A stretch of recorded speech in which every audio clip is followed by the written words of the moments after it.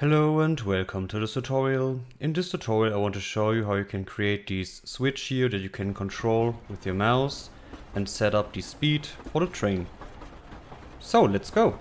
So the first thing that we need is an interact interface. So right click, blueprints, blueprint interface. This will be the interact interface. Open this up. This gets one function, so interact, and it gets one input. This will be the player movement. The movement will be in vector 2D. And it gets one output as well. This is the player focus. The player focus is just a vector. Compile and save this. So we are done here. Let's go to the third person character. So the basic one, nothing special here. And we need two more variables. The first one will be interaction. Interaction is in Boolean. And the second one is actor to interact.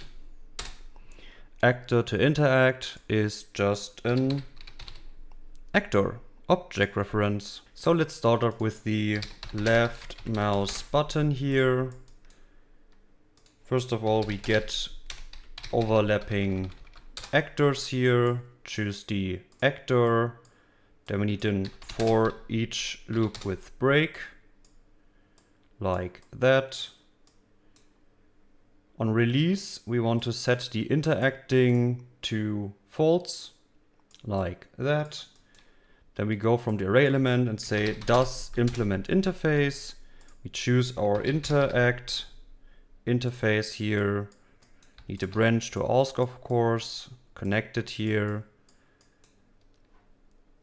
Then on the true case, of course, we want to set the actor to interact.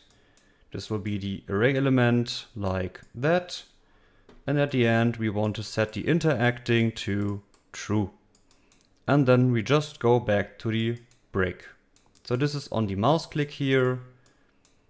Let's go with the tick event here. In this case, we take out our interacting Boolean here. Need a branch, of course, to ask again. Then we get the turn. We get the look up. And we want to make an vector 2D. Combine both of these. Then we take out our actor to interact here. And we want to interact message. Of course, on the true case here, we connect the return value with the player movement like that. Then we get the player controller. We get the camera. So I already set up a third person and a first person camera, nothing special.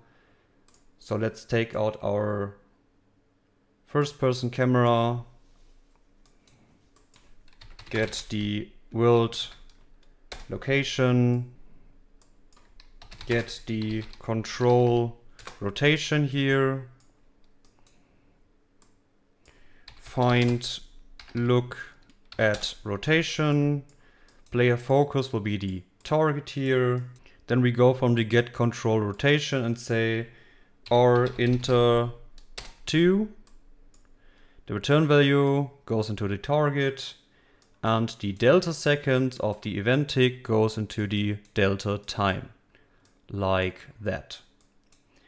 And then we just go from the return value of the get player controller again and say set control rotation. And connected, the return value goes into the new rotation. Then we set this inter speed here to 15.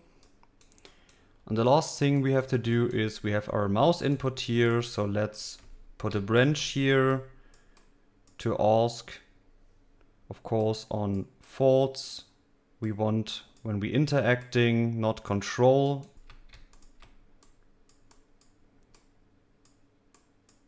Great. Compile and save this. So we are done here. So let's go to the train from the last tutorials. And I already prepared this switch here. That's a free content pack from Unreal Engine itself. Link is in the description. So we have a static mesh, as you can see, just a switch here. So we have the handle as well. You can move around, as you can see. In my case, let's put this to -40. This is the default position.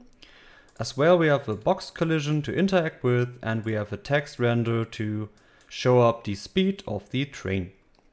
So let's go to the class settings here. We have to add up the interact interface that we created.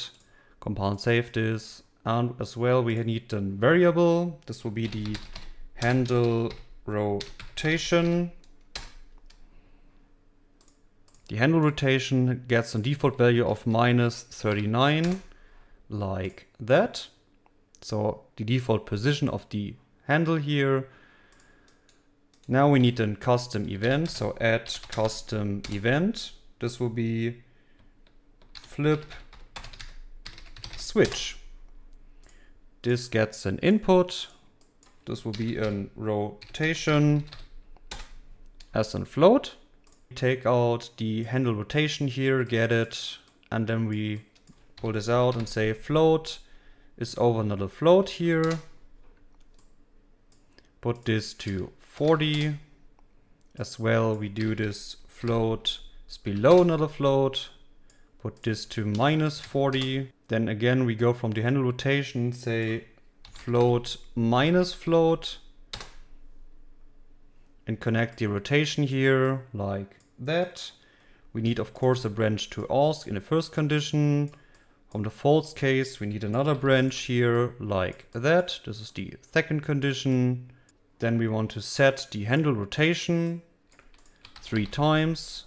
So on the true case up here, this will be -31.5. And in the second situation, this goes to +39.5. And the last thing is, again, we want to set the handle rotation on the false case down here to the return value up here. Then we take out our handle here, want to set the relative rotation in every situation like that. Right click, split structure pin, and the handle rotation goes into the Y case here. Then we go from the handle rotation again and say float plus float. Do this +40 here. Again, float defeated by another float. This goes to 4. Then we take out our speed from the last tutorials here like that.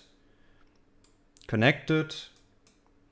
Then we want to round the value like that.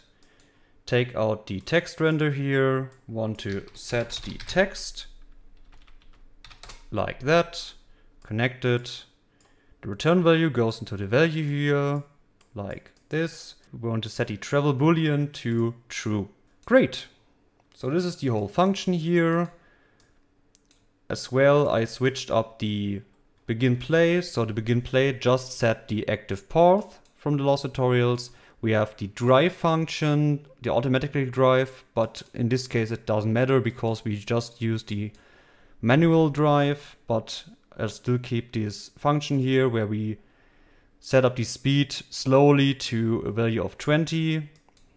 And then we have, of course, the event tick event where we check the travel branch from the last time, set the volume here, and have this loop here where the train is moving along the spline.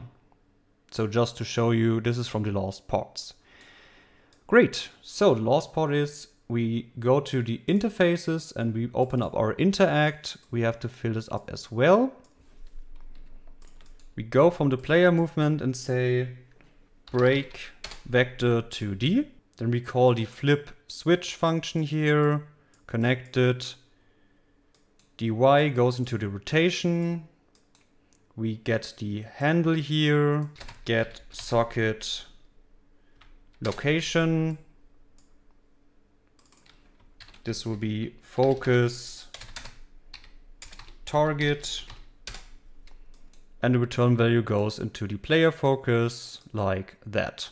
I just want to add one last thing. So let's go back to the event graph unselect the box collision here, go for the begin overlap as well as the end overlap here. Of course, we cast to our third person character in both cases, like that. We take out the handle, and I just want to set the material of the handle in both cases, of course, like that. Let's open up the handle here, select the material, go back to the train, put this down here, as well as the shiny material, select it, put this up here, compile and save this. So let's see if this works. We hit play, go inside here, we go near to the handle, you can see it shines up, click on it, move it up, and the train is driving. Great. So, I hope you enjoyed the tutorial. If you have any questions, please let me know, and yeah, goodbye.